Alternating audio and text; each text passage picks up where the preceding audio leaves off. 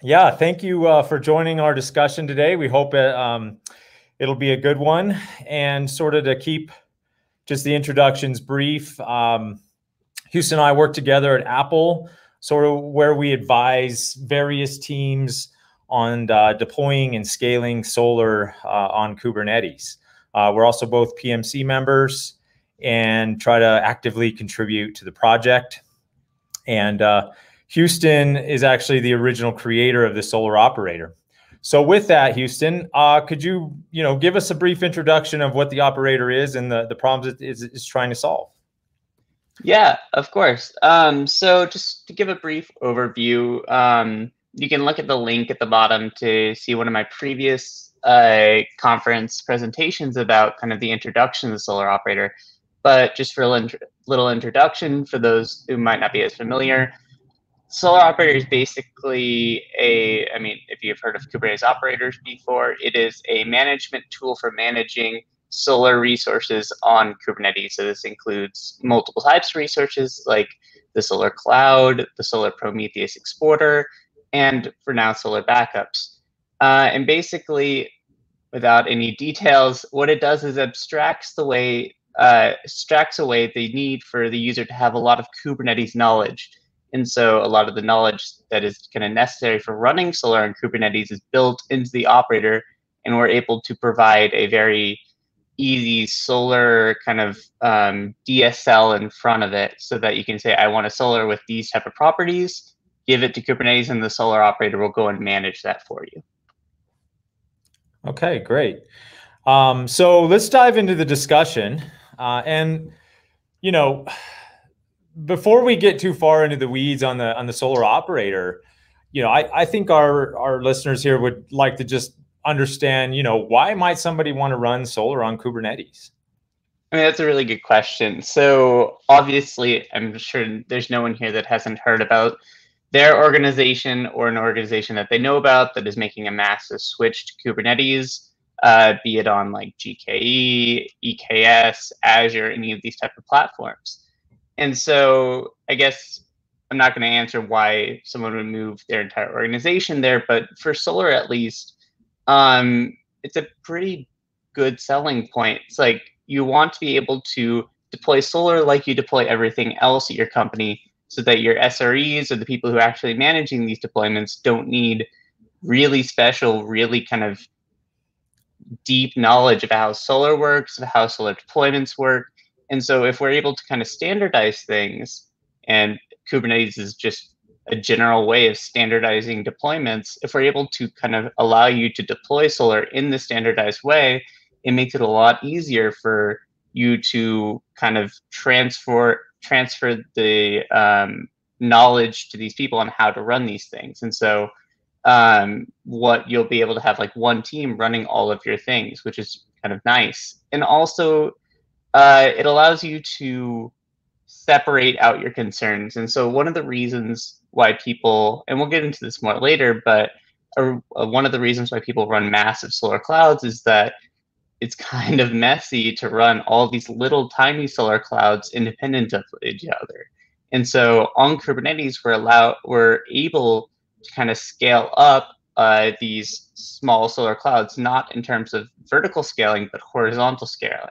And so it's a lot easier to manage mini Solr clouds. And so you're able to kind of separate your concerns and have smaller, more independent Solr clouds that are safer because they're not impacted by, let's say, independent queries to two different collections on the same cloud.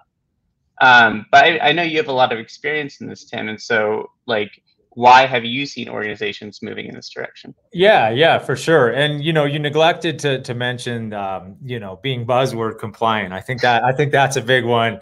And then it's also good for the resume. But no, in all seriousness, the one that really resonates with me, first off, is kind of this concept of eliminating snowflakes in the data center. I think we probably all throughout our careers have had at least one experience with a jar patch not getting applied correctly, or one of the machines not getting the same configuration.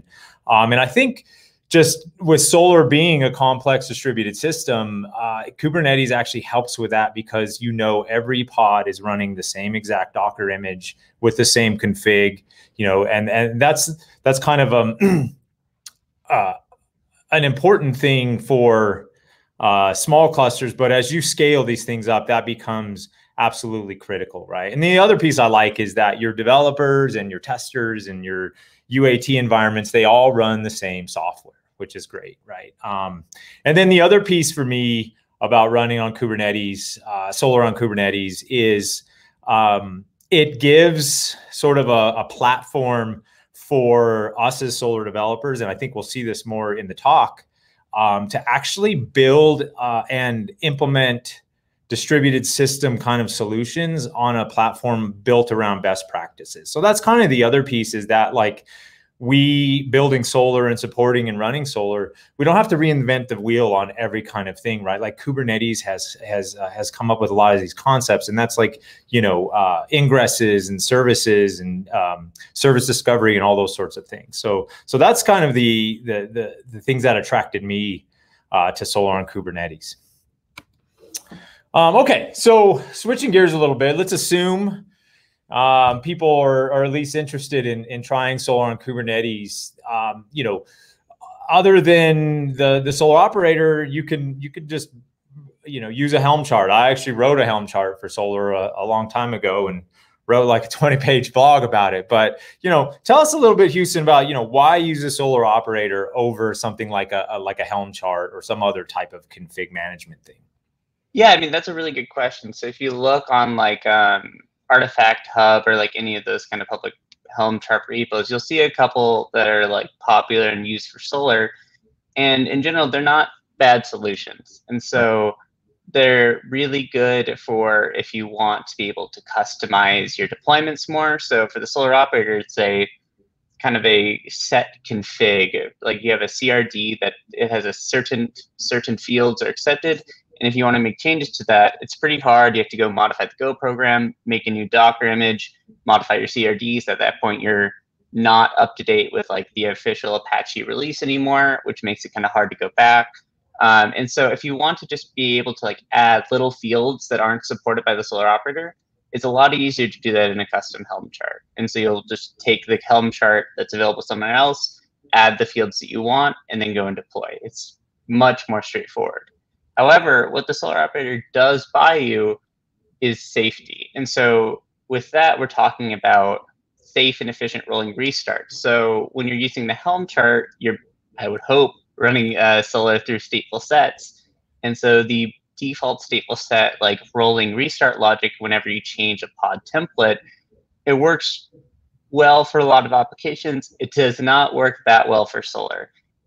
In particular, there's a lot of things that you can get into, like the health check, the liveness check, not taking into account that things are still replicas are still recovering on a node. So you restart another one, which takes up a leader.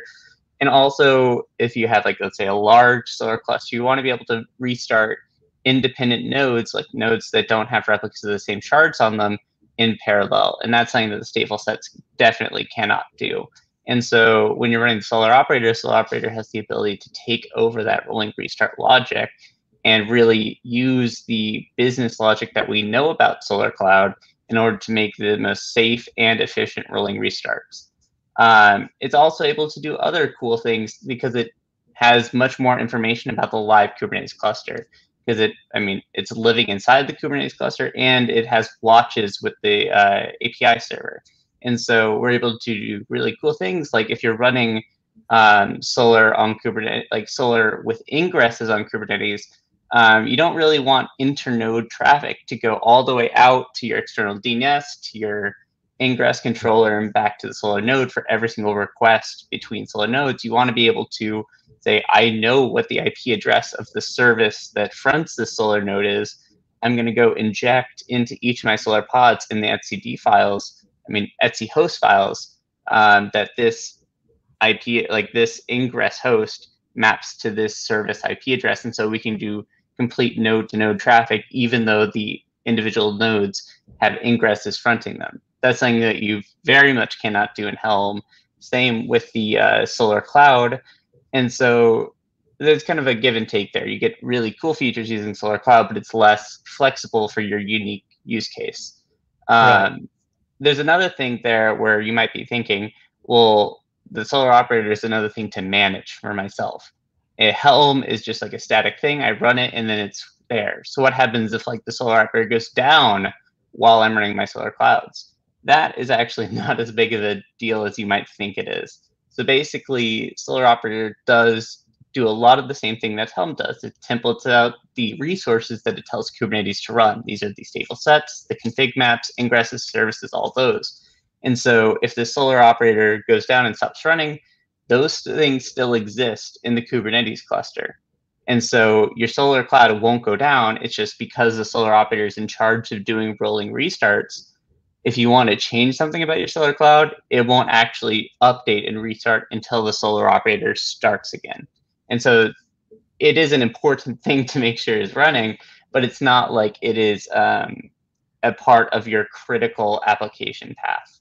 Right. And right. so, yeah, I mean, you've written a Helm chart before, you've worked on the Solr Operator.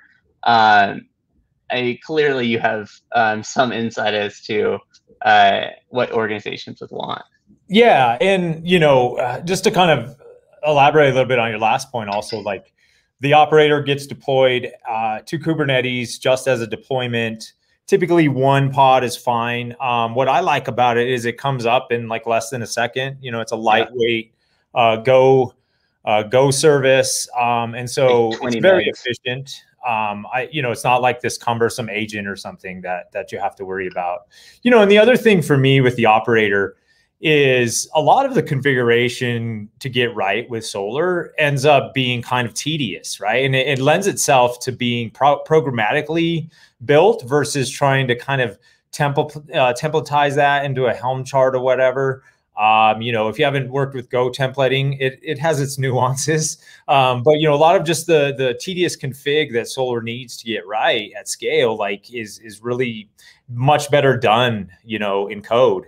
At least I found that kind of like when I implemented the support for wiring up TLS certs and things like that. And the other piece, and you touched on this, Houston, is the operator does receive events from Kubernetes, but it also can look at the state of things. Like it looks at the state of the, and I'm using the word looks at loosely here, but say, your TLS cert updates, right? And that's stored in a kube secret. The operator has a way to basically say, oh, our certs expired or about to expire, they renewed. So we're going to go ahead and do this rolling restore that Houston talked about. So I think all of those things just really make it a lot more flexible and powerful solution for using the operator.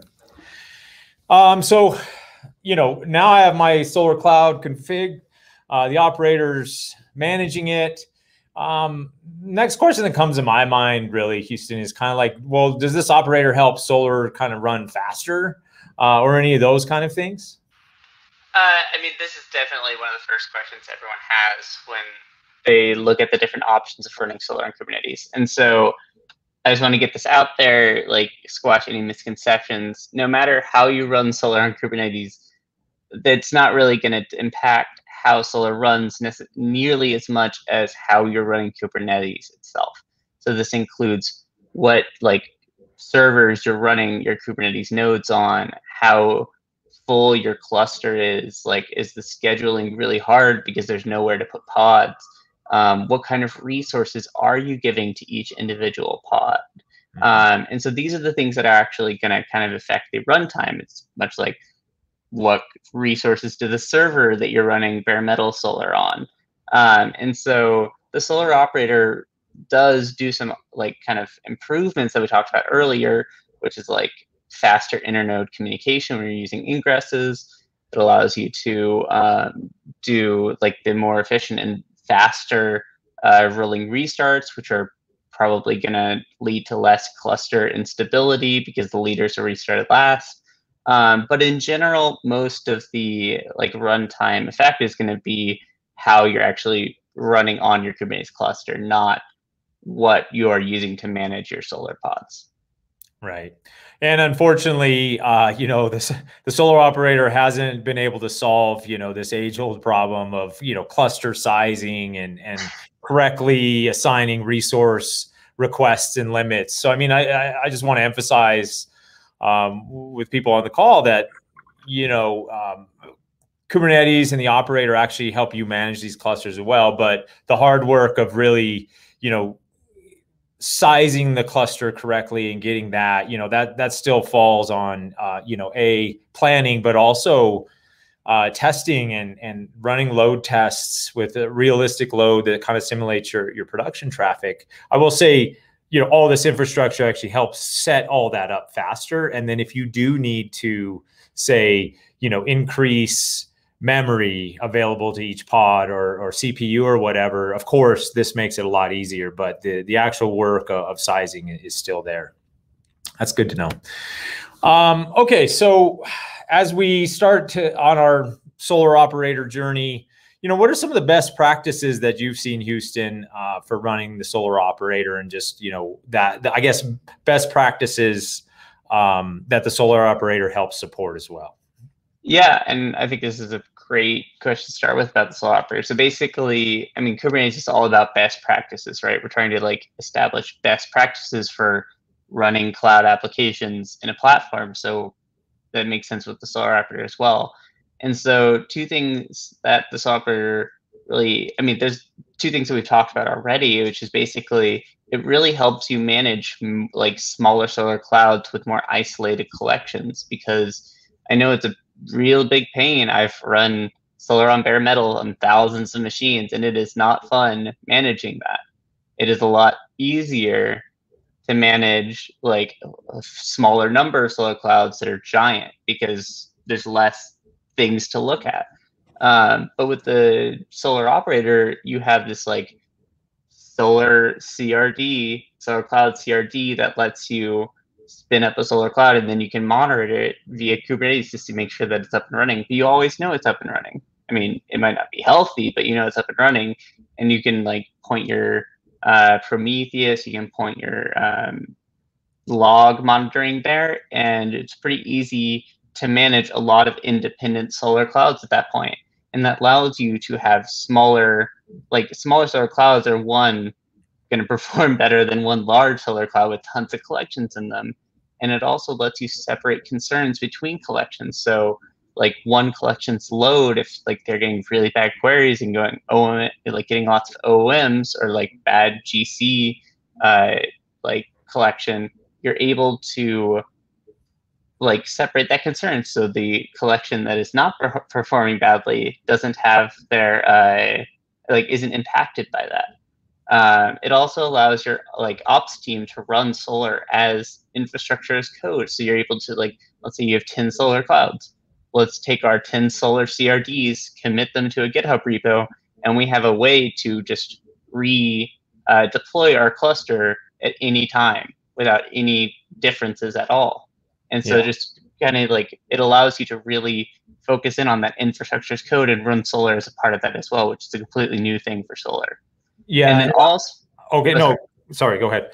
I was going to say that, I mean, I know it's a pain to use Solr security, TLS, Solr authentication, all that kind of stuff. But recently, Tim has written into the Solr Operator very easy setup of both TLS and basic auth, so that it's basically, I mean, it's very much recommended, but it's almost just plug and play, and you're able to very easily start your Solr in the recommended and secure way. Yeah, definitely. I mean, I think it's safe to say at this point, there's really no reason for bringing up Solr Cloud and Kubernetes with the operator, without security enabled. It really is just, as Houston indicated, plug and play. That enables basic authentication. We wire up a couple of different users. We ensure that the liveness and readiness check, the probes, still work with an authenticated Solr. And, then we wire in kind of sensible getting started authorization controls, right? And all this is just really, it's a flag in this CRD that you kind of enable. I've thought about just making that like the default on, but we're not there yet. But it is something maybe V1 very easily. Yeah. And then the TLS. Frankly, who even wants to think about that stuff anymore, right? So with that, what we've done is integrated with Cert Manager, which happens to be another operator that's very popular in the Kubernetes ecosystem. It has CRDs for managing certificates and certificate signing requests, and certificate authorities and things like that. And it will go off and renew your certs and all these things. And then the Solr Operator can actually use and work with the Cert Manager to wire in the TLS config for Solr. And as I mentioned earlier, it can even respond to the cert being updated by Cert Manager and trigger this restart.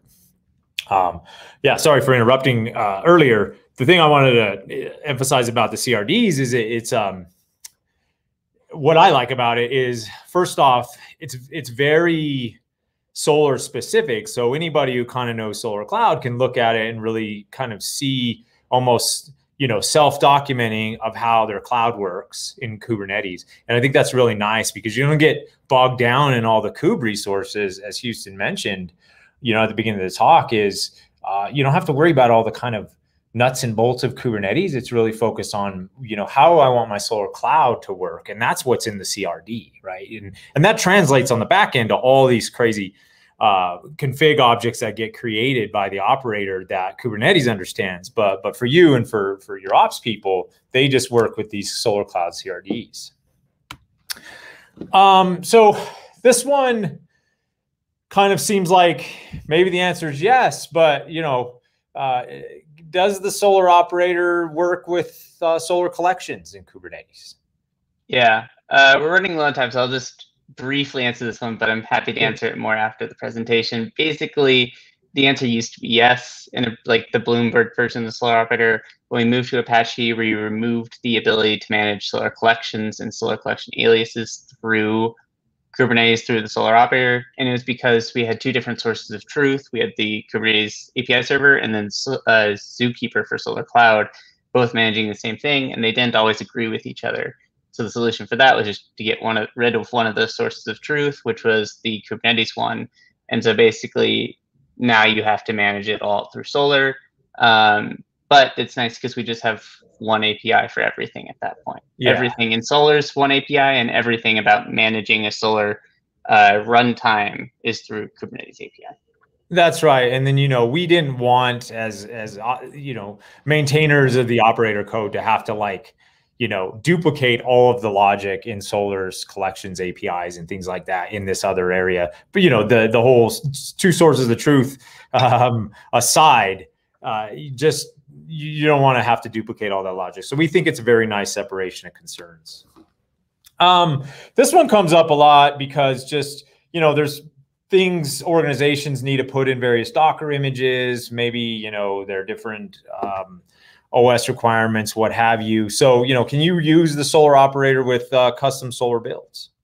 Yeah, so I would say you can, the Prometheus exporter especially, but for Solr itself, you need to make sure it has bin Solr. It basically looks a lot like the official Docker image, which for Solr 9 will be nice because we moved all that logic into the Solr repo. And so when you have all of your custom things done to the repo, you can just use a Gradle command to build yourself a completely compatible Docker image. And there's tests for that as well.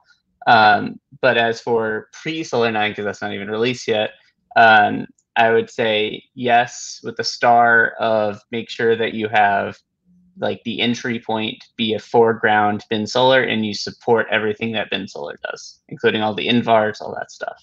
Right. It's definitely doable. I've managed to work through it. So yeah, if I can get through it, I think most tops folks can. And so, as we are running a little short on time, talk a little bit about briefly just, how Solr and the Solr Operator can kind of grow together. Yeah, and that's kind of the awesome benefit of having the Solr Operator be a sub project of Apache Solr now, is that we're able to kind of move together like the same direction. And so that means growing the Solr operator when Solr has new features, and growing Solr to better fit these cloud needs. And so, I mean, I'll just give a few examples, but there's a ticket for giving individual Solr node Prometheus endpoints instead of just having the Prometheus exporter one endpoint for all Solr nodes. And this is something that would really help enabling better like horizontal thought auto scaling in Kubernetes. It's possible now, but it'll be a lot easier when each Solr node is able to have Prometheus metrics like exported from it individually. There's also other kind of weird configurations that are necessary for running Solr Cloud in a real cloud environment. And so we're piece by piece trying to like make all of these things more configurable by default, not having to know weird esoteric Solr config options, and just kind of making Solr really a first cloud runtimes a first class option for Solr Cloud. And this does include making like better liveness checks and other things for running in secure modes. Because if you try to run Solr with TLS on Kubernetes now, Tim had to do this really, let's say, it was a good way of doing it. It's awkward because of the way that Solr makes him do it. But in the future, we're trying to make Solr kind of understand the way that clouds work, like not Solr Cloud, but like cloud providers work, and understand what it needs to do to make it easier. Gotcha. And so, you know, just to wrap up, for those that are interested in this, is, you know, how would they get involved in this project? Yeah, and that's great. I think we have like very few little time yet. The answer is communication. Basically, we want you trying it out, download it, run it with like however your company or you run your like Kubernetes clusters. We want to see as many different use cases to make this work for everyone that wants to use it. And so, like, obviously, we love PRs. We love documentation PRs. We love new features. But what we really, really want is just people trying it out and telling us how it works for you, what you think about it, what needs to change. Right. That's a great point. And then the other piece I'll add is like, it's actually a really fun code base and project to work on, especially if you're like wanting to learn Golang and get more in Kubernetes. I think it's a fantastic way to kind of like just get involved in that broader ecosystem as well. Compared to Solr, it is a tiny repo, so don't be afraid to go and look at it. That's right. Well, cool. I think we're out of time with respect to Q&A. But the good thing is Houston and I are going to now shuttle off over to the Apple chat room that's available in the Buzzwords dashboard there, and we will be in there to answer any questions that you have that have come up. So apologize, we ran a little tight on time for questions here, but we'll definitely answer them over there. So with that, thank you so much, Houston. I think this was really useful, and you know, thank you everyone for attending. Yeah. Thank y'all.